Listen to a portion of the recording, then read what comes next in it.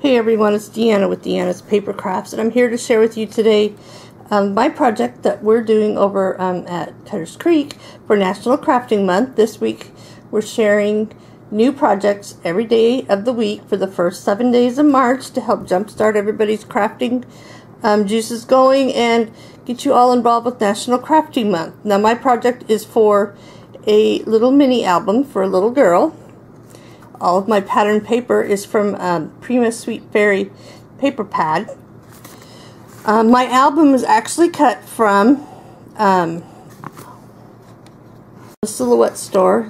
It's an mini album that I found at the Silhouette store, and I just thought it was too cute.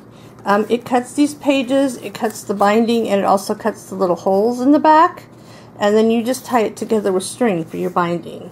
Now the front of this is a sticker I had, and the binding I ran through my embosser and embossed it with an embossing folder. On the first two pages, this page here, this is just a sticker. This is some ribbon that I had that has some, it's real sheer, and I used score tape to lay it down with, and then I cut a carriage image that I welded create a tag for her, more like a little mini card, so she could put some information in there about the baby. And this album's going to go to a friend of my daughter's. And then this page is just a mat for a photo. I added a little flower, this is actually a button that I cut the little thing off the back and stamped "Welcome Little One" with some Rosebud Memento ink.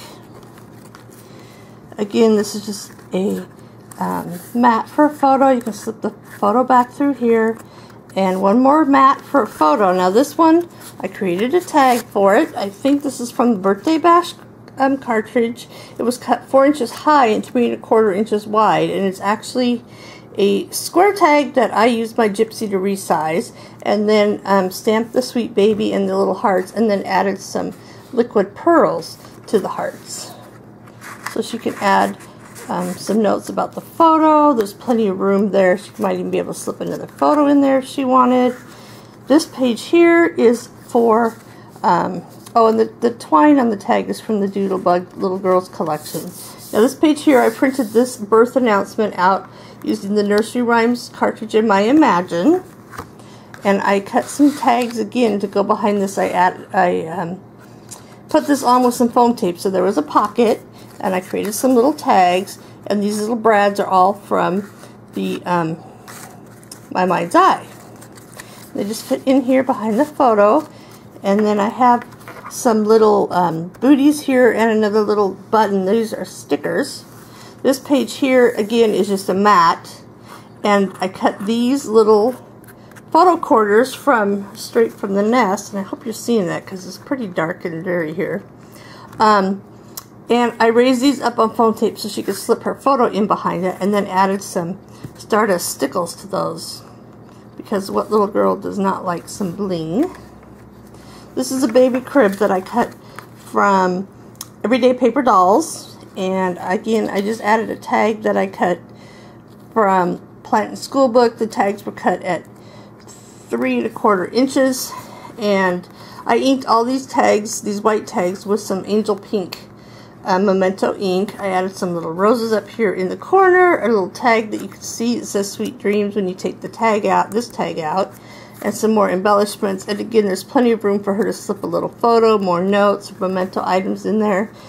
Now this page, and I'm hoping you can see this, I created a little mini album inside a mini album. So I just put some little girl papers on each side, so there's plenty of room for her to add a lot more photos in here that way. Now this page, really, I just decorated it because I thought you need one page just decorated.